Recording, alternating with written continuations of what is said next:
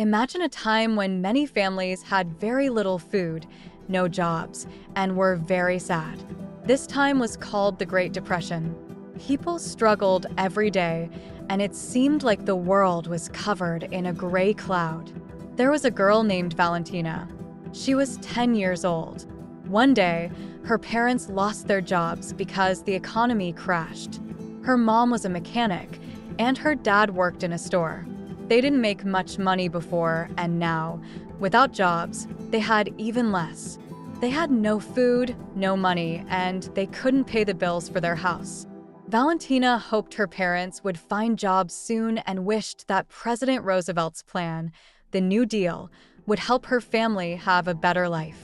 The New Deal focused on three goals: relief for the needy, economic recovery, and financial reform. Every day, Valentina hoped for the Great Depression to end, but nothing seemed to change. After 4 long years, she was 15. She thought she needed to help her parents by working so they could make more money. Slowly, some stores started reopening, and many things began to return to normal.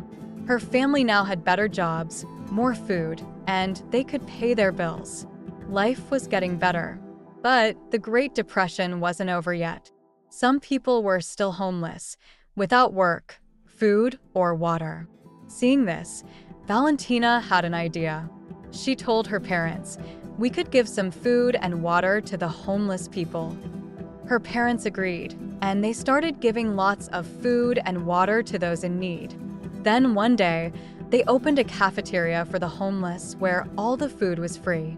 Eventually, they also opened an apartment building so that homeless people had a place to stay. Finally, the Great Depression ended. Valentina had not only made her wish come true, but also helped fulfill the wishes of many homeless people. Through kindness and hope, she showed that even in the darkest times, good people can make a difference, and that light will always triumph over darkness.